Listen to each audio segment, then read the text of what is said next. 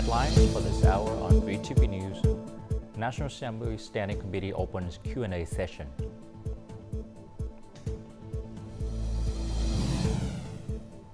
And Vietnamese industry surge with record trade surplus. In our war news, Russian President Vladimir Putin claims landslide of Russia's election victory.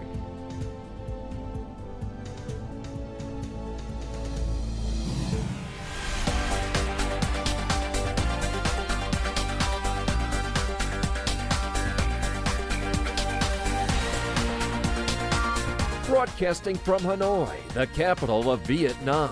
VTV News starts right now. Hello, it's 3 p.m. local time in Hanoi, and you're watching VTV News. The National Assembly Standing Committees began a Q&A session on finance and foreign affairs on March 18, chaired by National Assembly Chairman Vương Đình Huệ as part of his ongoing 31st sitting. National Assembly deputies asked the finance ministers questions about the management and oversight of insurance business activities and services, especially in the life insurance sectors. They also questioned the evaluations and licensing procedures for financial service companies and the enforcement of laws related to the lottery, betting, and casinos.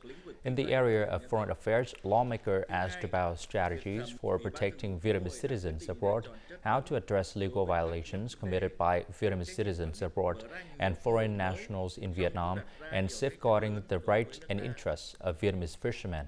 They also inquired about the status of bilateral and multilateral agreements implementations, particularly measures to enhance economic trade and investment cooperation. And after the opening session, Minister of Finance Hồ Đức Phước answered questions from National Assembly deputies about a group of issues in the field of finance. During Monday morning's session, several National Assembly deputies discussed pressing issues. These included proposals to adjust personal and dependent family tax allowances, as well as strategies to regulate the gold and foreign exchange markets. Is the Ministry of Finance considering plans to increase the family deductions for individuals and dependents in future personal income tax assessments? Starting in 2025, the personal income tax revision will commence. During this time, the Ministry of Finance will seek input from the public, agencies, and organizations. This process will include a re-evaluation of the family allowance factor. Given the significant fluctuations and notable increases in domestic gold prices, we request that the Minister of Finance recommends solutions for effectively managing the gold market. To reduce gold and dollar prices, in my opinion, we must implement measures affecting supply and demand, including import and export policies. Decisions on whether to import gold and stricter regulations on trading are essential. Several National Assembly deputies expressed interest in creating legal regulations for lotteries, betting, casinos, and prize-winning electronic games. They are particularly interested in understanding these activities' impact on economic growth and local communities. Could you please explain what changes have been made in the legal framework for the business of electronic games with prizes and betting in recent times? Why has the Ministry of Finance not yet licensed any betting businesses? We have various betting categories, including football, horse racing, and greyhound racing, which have yet to be implemented. The initial delay was due to the lack of provisions in the betting law for organizing football betting. Currently, we must formulate specific legislation to create a legal framework for these betting activities. The government has recently enacted Decree number 32, which outlines several preferential policies to promote industrial cluster development. This decree provides investment incentive for industrial cluster located in socio-economically disadvantaged area and those investing in the constructions of technical infrastructure for special designated industries and professions. The state will support up to 30% of the total capital for projects related to industrial cluster technical infrastructure construction. Funding for industrial cluster development activities led by the Ministry of Industry and Trade will be secured by the central budget while local budgets will finance locally conducted activities. The decrees will come into effect on May 1st of this year.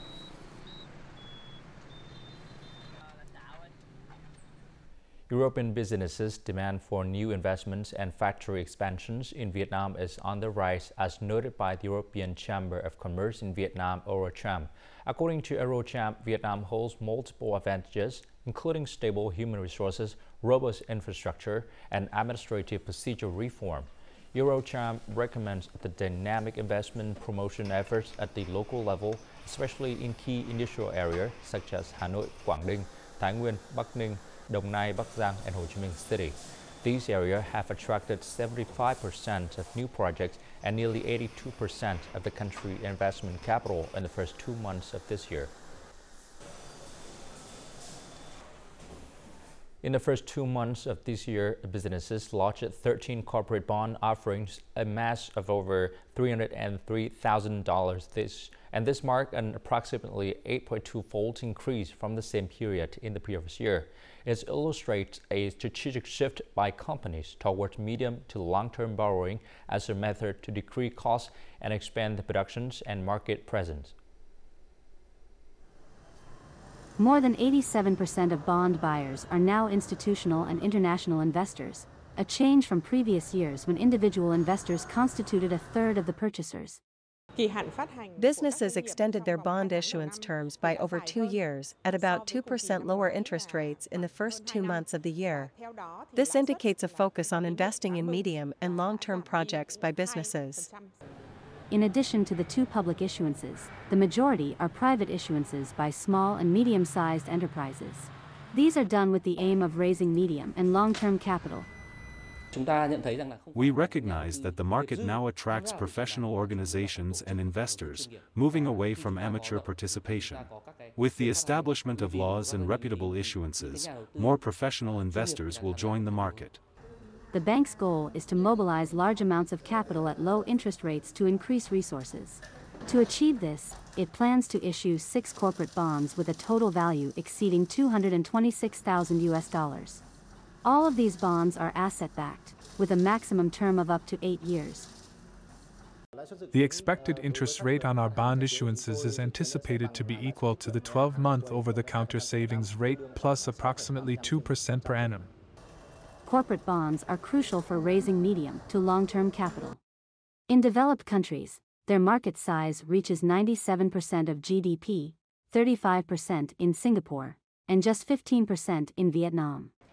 To boost this proportion and enhance investor confidence, experts suggest implementing clear regulations on the mechanism for monitoring and reporting the use of capital post-issuance by businesses. The export turnover in the first 2 months of the year exceeded $59 billion, marking an increase of over 19% due to improved export to primary markets. In particular, the trade balance of goods saw a surplus of over $4.7 billion, the highest level for the same period in the past decade. This indicates growth momentum in sectors such as agriculture, forestry, fishery, constructions, and services. More to follow. This new strategy has opened up opportunities in the U.S. market, particularly as orders from traditional markets such as South Korea and Europe have declined. Consequently, they anticipate generating $12.1 million in revenue this year. In 2024, our company anticipates producing over 2 million pairs of shoes. Despite a 20% increase in staff, revenue has doubled compared to when older materials were used. Conversely, the import turnover of goods in the first 2 months of the year increased by 18% compared to the same period last year. The primary imports include machinery, equipment, raw materials, and fuel for domestic production. Export industries are actively restructuring to accommodate orders. In response to the challenges faced in 2023, businesses have undergone extensive restructuring, including overhauling and streamlining their production processes and reorganizing their workforce. The Ministry of Industry and Trade asserts that the current significant trade surplus is a testament to the business sector's successful market exploration. Improved competitiveness of export goods and effective resolution of challenges. This success has been notably supported by the government. our largest trade surplus is with the US market, with the EU coming in second. Notably, in markets where we typically experience trade deficits, such as Japan, we have achieved a trade surplus in the last 2 months. The highest trade surplus in the first 2 months of the year also contributed to macroeconomic stability. It increased foreign currency resources amid the rising value of the USD, creating room for the state bank to stabilize exchange rates and control inflation. And before moving on to some other news, let's take a look at foreign exchange rate for today, March 18th.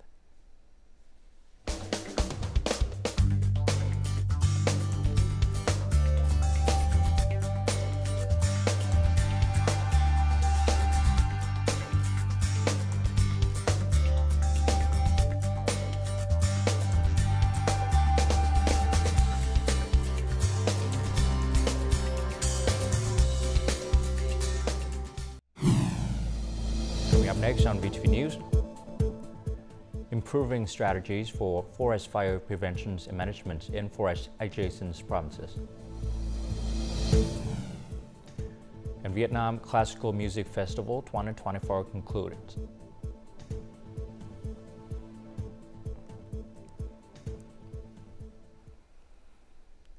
Since the beginning of the year, manufacturers and importers have started to comply with Extended Producer Responsibility or EPR regulations. These rules outlined in the 2020 Law on Environmental Protection aim to recover and recycle product packaging. This effort seeks to alleviate the financial strains of solid waste collections and treatment in urban regions. However, it's crucial to understand that the collection, transportation, and recycling system relies significantly on informal waste workers. Therefore, encouraging these worker participation in waste management poses a challenge for local authorities. Hoa has been an informal waste worker for nearly 20 years, collecting various types of waste, including paper, cans, and foam boxes. I buy cans, paper, and iron. On an average day, I earn about $6. Estimating the size of this informal labor force is challenging due to their irregular work schedules. Consequently, scrap collectors, like this woman, encounter difficulties due to a lack of sufficient materials to sell to recyclers. I hire a sorter and then deliver it to larger companies. Our earnings depend on the health, mobility, and productivity of the waste workers, which directly impacts our profits. In Hoi An, the volume of recyclable scrap largely depends on informal waste workers. They are responsible for collecting and sorting materials from households and the city's landfill. This workshop has highlighted the importance of reinforcing this labor force's role and encouraging their active participation as a crucial element in the waste value chain. The current Extended Producer Responsibility, or EPR policy only supports recyclers and overlooks the essential contributions of informal waste workers.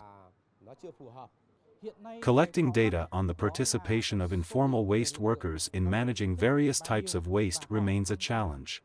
The requirement for these self-employed individuals to register for informal training is particularly burdensome. Tracing the origin of business waste poses significant challenges.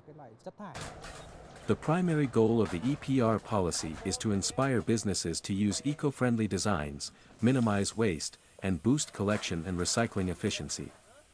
However, this shift will take time. As some vehicles can't navigate narrow lanes, informal waste workers will play a crucial role in improving the collection of packaging materials for recycling. The South Central and Central Highlands regions are experiencing prolonged dry weather. Low water levels in reservoirs, rivers, and streams are causing drought. Currently, 634 reservoirs in these regions are operating at less than half of their original capacity. Notably, 45 lakes in Ninh Thuận, Kon Tum, and Đắk Lắk, Đắk Nông, and Lâm Đồng are nearly dry. The peak of the drought is predicted to occur in the next 2 months as El Nino continues. Temperatures are expected to rise by 0.5 to 1.5 degrees Celsius more than average. A 15 to 30% shortfall in rainfall is decreasing river flows by 15 to 50% compared to the same period each year.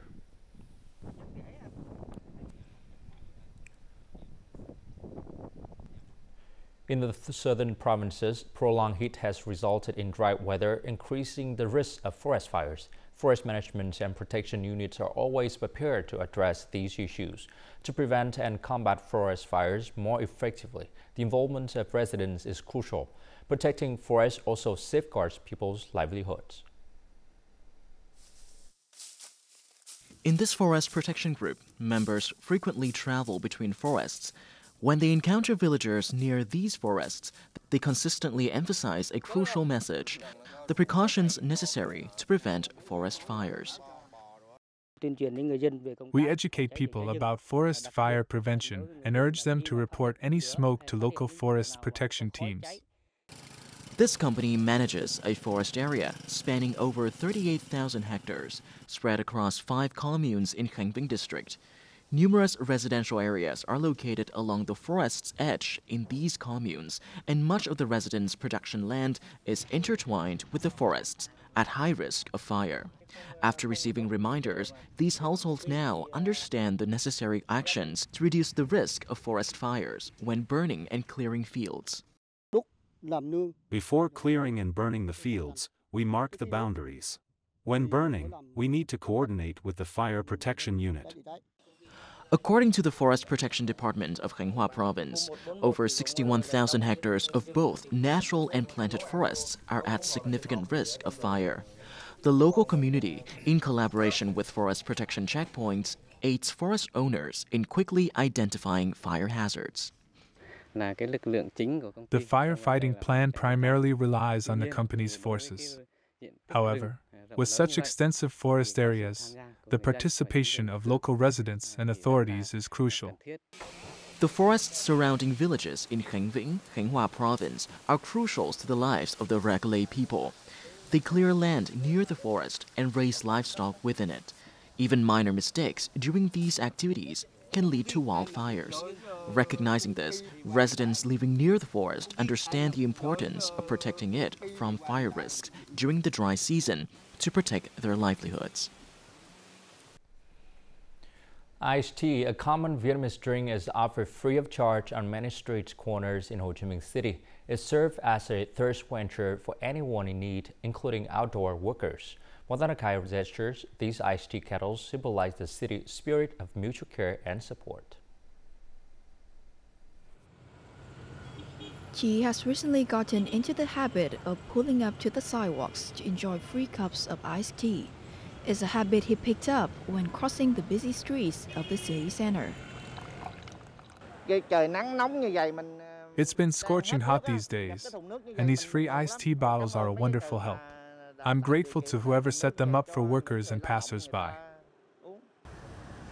In the blazing tropical heat, a free cup of iced tea is more than one could ask for. Most of those who provide the bottles do so out of kindness.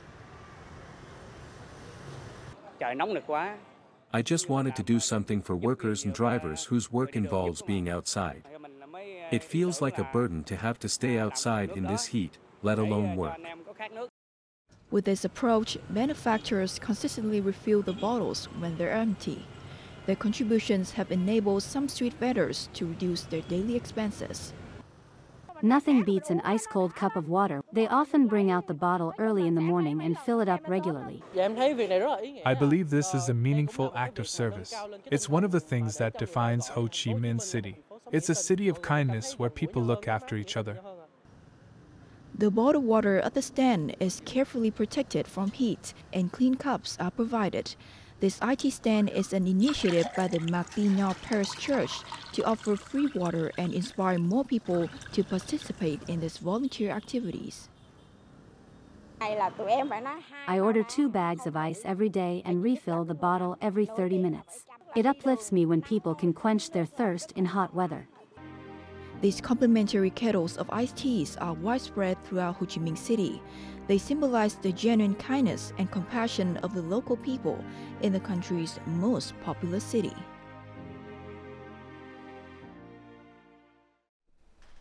Vietnam reopened to international tourism after a 2-year suspension due to COVID-19 pandemic, and despite the ongoing challenges faced by the global tourism industry, Vietnam has made significant recovery strides.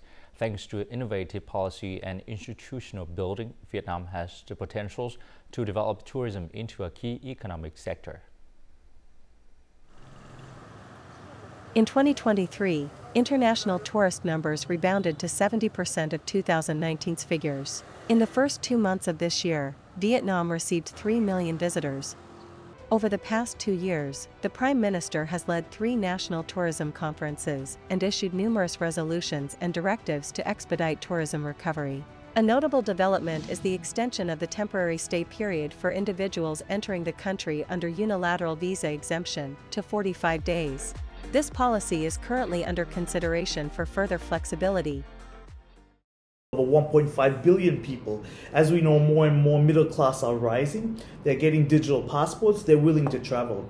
This creates an immense influx of tourism spend in both each other's countries. Experts suggest that it is essential to persistently promote policies that support businesses in the tourism service supply chains. There needs to be a policy to create conditions for the development of small and medium-sized businesses. Directive number 8 from the Prime Minister explicitly states the necessity to reboot the National Steering Committee for Tourism in order to unify the industry's development strategy for both short and long-term periods. The National Steering Committee on Tourism will handle and resolve complex and interdisciplinary problems, contributing to the coordination of cooperative activities, especially regional and interregional links between ministries. According to the World Tourism Organization, Vietnam ranks among the top 20 countries with the most potential for tourism. By 2024, Vietnam aims to attract 17 to 18 million visitors, matching the number in 2019. The 2024 Vietnam Classical Music Festival concluded on Sunday night at the Đà Lạt Opera House. The festival brought together 100 artists from both domestic and international backgrounds. Organized by the Vietnam Youth Music Institute and VietFest, the festival included a week-long series of activities in various venues across Đà Lạt City. Highlights of the festival were the performances held in Hillside Street, where classical music was combined with painting exhibitions. These performances attracted a large audience. The festival's success has spurred numerous ideas for future activities, further establishing Đà Lạt as a creative music city, a title awarded by UNESCO in October of the previous year.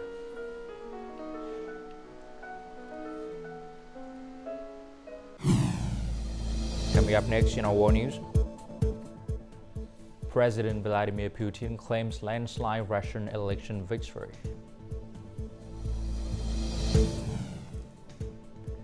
And U.S. Army hosts multinational Allied Spirit 24 exercise in Germany.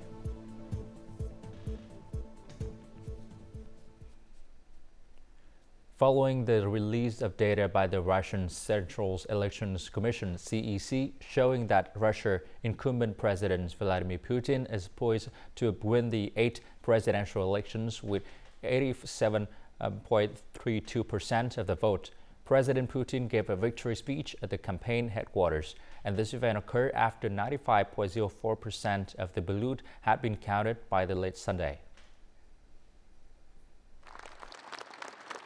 Speaking from the campaign headquarters in Moscow following the preliminary results of the presidential election, Russian President Vladimir Putin expressed his gratitude to the Russian people for their trust and support. Putin emphasized that the Russian people are the sole source of the country's strength. Despite facing numerous challenges, he believes that Russia will overcome them if unity is maintained. He also stressed that issues related to the campaign in Ukraine are a top priority for his new term. We cannot be threatened by anyone, no matter who tries to frighten us or how they attempt to suppress our will and consciousness. As I have already stated, no one has ever succeeded in doing anything like this in history. It has not worked now, and it will not work in the future. The Russian leader pledged to devote all efforts to addressing the country's immediate tasks and achieving goals for a stronger, more resilient Russia. This outcome indicates that President Putin is set to begin a new 6-year term. If he completes it, he will become Russia's longest-serving leader in over 200 years. The South Korean military reported North Korea's second ballistic missiles launch of the year. According to Japan's defense ministry, North Korea seemingly launched 2 missiles, both of which landed outside Japan's exclusive economic zone. Prime Minister Fumio Kishida of Japan swiftly denounced the actions, citing that they pose threats to regional peace and security. North Korea has yet to respond to these allegations. This launch took place after the South Korean and United States militaries concluded their large-scale annual joint military exercises involving twice the number of troops compared to the previous year.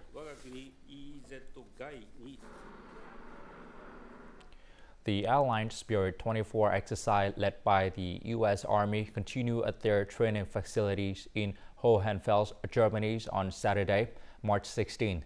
This large-scale exercise focuses on force readiness and interoperability between NATO and key partners. Only 20% of the participants are from the U.S. Army, with the German Army's 41st Panzer Grenadier Brigade being the primary training audience. This exercise is also part of the multinational Quadriga 24 exercise, the largest exercise of German land forces since the beginning of Russia's conflict with Ukraine. The European Union and international aid organizations have warned that without the lifting of restrictions and obstacles to aid delivery processes, Gaza faces a potential famine. The European Commission President stated on Sunday that Gaza is on the brink of famine, emphasizing the urgencies of reaching a ceasefire agreement to release hostages and allow additional humanitarian aid to reach Gaza. Oxfam, an international organization, has criticized Israel for hindering efforts to deliver aid to the Gaza Strip, claiming it violates international humanitarian law. Oxfam reports that about 1.7 million Palestinians, constituting 75% of the Gaza populations, are at risk of severe famine. Meanwhile, the United Nations Children's Fund UNICEF declared that over 13,000 children have died in Gaza. Many children are suffering from extreme malnutrition, with some even too weak to cry. And now, as usual, let's continue with the weather forecast.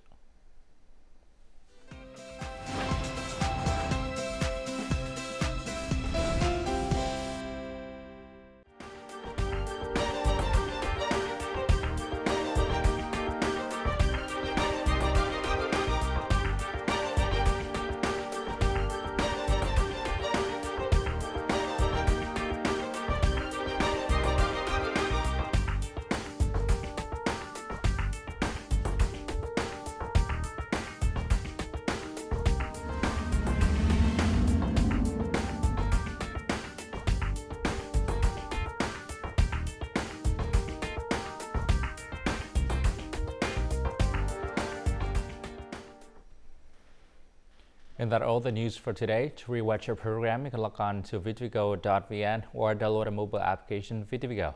Thanks for watching and goodbye for now.